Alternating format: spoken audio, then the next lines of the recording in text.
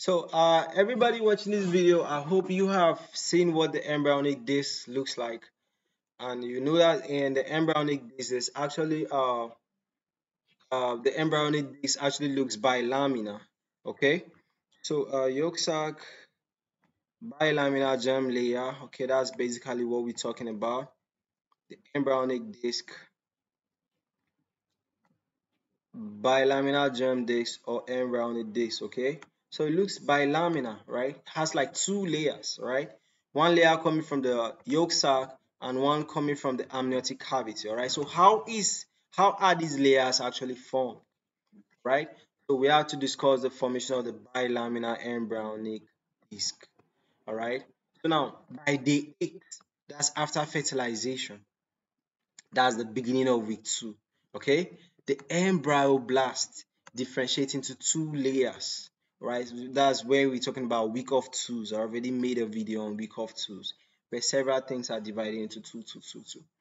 So by day 8 after fertilization, the embryoblast differentiate into two layers.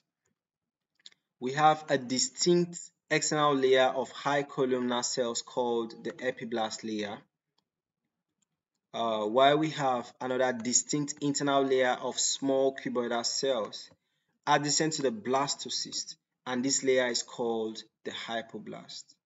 Okay, the inner layer is a hypoblast. You say it. Inner layer is a hypoblast. External layer is the epiblast.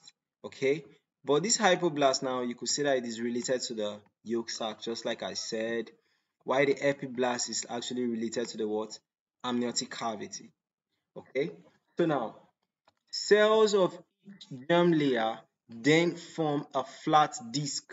Okay, and together, since they are from two germ layers coming together to form a flat disc, okay, they are collectively called bilaminar germ disc or embryonic disc.